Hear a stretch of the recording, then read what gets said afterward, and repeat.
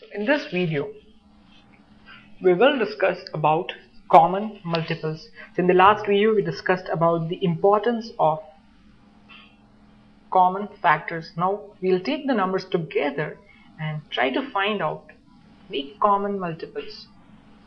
So what we are going to do is we'll essentially take the numbers together and write down their multiples and see if there are common multiples.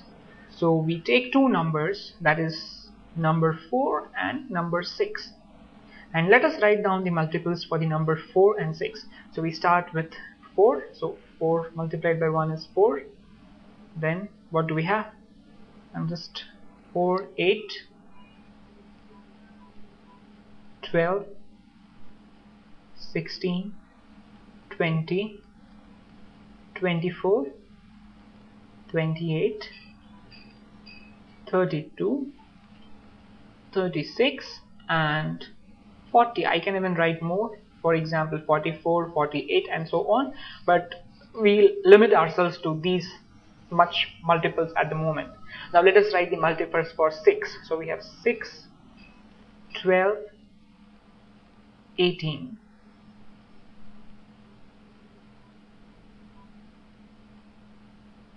24, 30, 36, then we have 42, 48, and then what do we have after 48? We come to 54 and 60. I can write 148 here as well, one additional factor, 48. So these are the multiples. Now our goal is here to find out if there is any multiple that exists for 4 as well as for 6, and if we find any common multiple, we are going to encircle them. So let us start doing that. 6, 4, no. So what is the common number that first I can find? I can find that the number 12 is a multiple of 4 as well as it is a multiple of 6.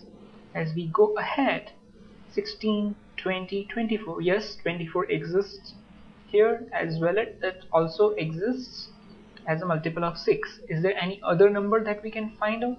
We do find out that 36 is a multiple of 4 and 6 as well. The next number that happens to be the multiple, common multiple, is 48 and 48 here.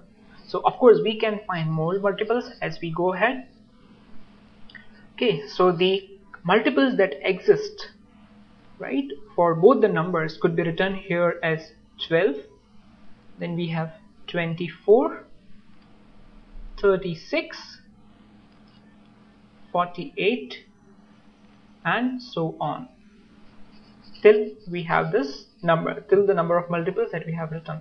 So these are the multiples, and so this is essentially what common multiples are. If there are multiples that exist for both the numbers, they are called multiples common to both of those numbers.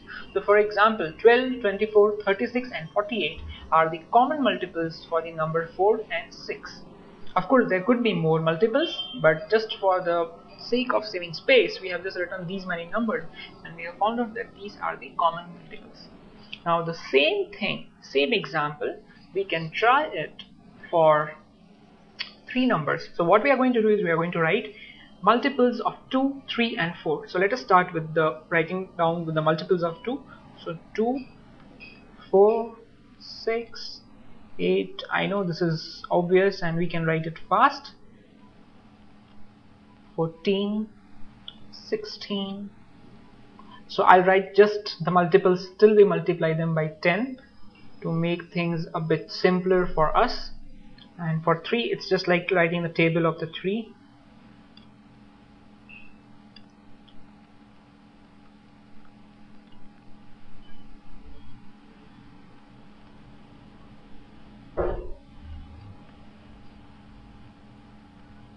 And 30.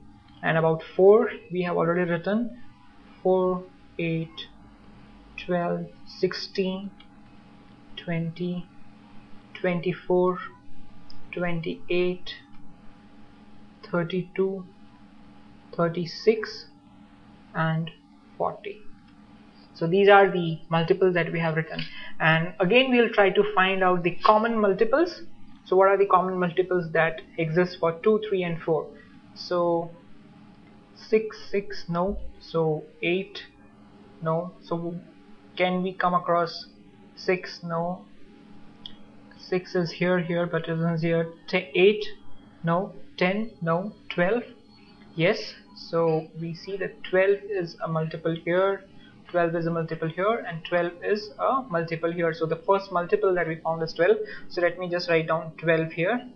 Now what is the other multiple that comes up as common in this set that we have here? So do we have 16? No.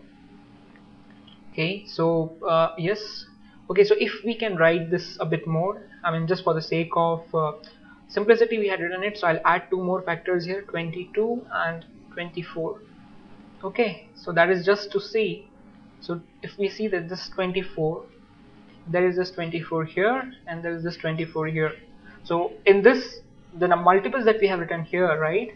So in that we just have two multiples which are common to these. In fact there will be more, but just for the sake of simplicity we are taking two. So it's not that we can just take only a pair of numbers to find out multiples. It can exist for any number of numbers. That is, you can take any n numbers and just write down their multiples and see which ones are common. So that is the concept of common multiples. In the next session, we'll be discussing a bit more in detail about the divisibility rules, somewhat advanced ones.